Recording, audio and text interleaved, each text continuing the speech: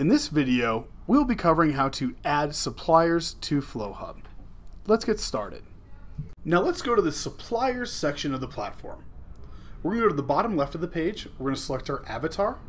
We're going to select manage and then company management. Like our location management settings, at the top of the page we can select manage products. And here we'll get a drop down of all the different options in company management. Let's select our suppliers. This is the suppliers section of the platform.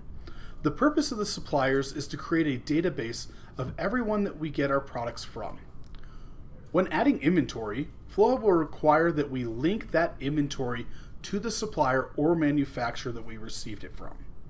To add a supplier, let's select the addition symbol at the top right of the section.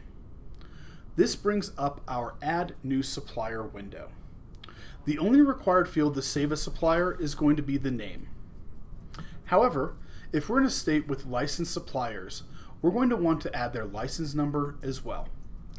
An easy way to start is we can add our largest supplier or even our own cultivation, if applicable. Best practice is to build these suppliers out as detailed as possible. This will give us a central location for all of our supplier information. At the bottom left of the window, we have the ability to upload supplier documents. Here we can upload and save a copy of their state cannabis license, contracts, terms and conditions, or anything you'd like to have stored in the cloud. Be careful adding details to the bottom right section. If we're located in a state that requires exit labels, this information will be printing out at the end of the transaction. Let's select Save and add this supplier to our supplier catalog. In summary, we clicked the addition symbol at the top right of the page, added our supplier information, and saved the supplier. Once you've completed this step, update this task status to Done.